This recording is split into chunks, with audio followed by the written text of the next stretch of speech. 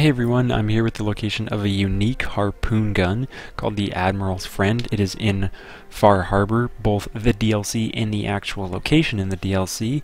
When you first get here, you will meet this dude over here, Alan Lee.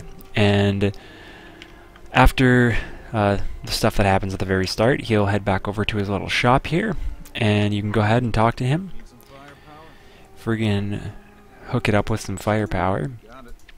And you can check his weapons, and he should be selling the Admiral's Friend. It does double damage if the target's health is full, and you can see it's got pretty great damage here, 241, and I'm rocking the max level rifleman perk, so it's pretty good, and it's not even that expensive. It's only 1200 caps, but I got a good charisma, but it's got a pretty terrible fire rate, and it shoots harpoons, which is a new type of ammo.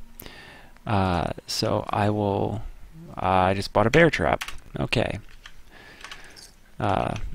I'll take it. And then here we are. We got the Admiral's Friend. So I'm going to go ahead and inspect it. Get a peek at what it looks like there. I'm going to freaking snap a screen. And, oops. Admiral's Friend. Throw it out. Does this like hip fire thing when you aim down the sights. This is what it looks like. You kind of hold it like a minigun. So I guess it's actually rocking the big guns perk instead of the rifleman one, if you're holding it like this. But that's that.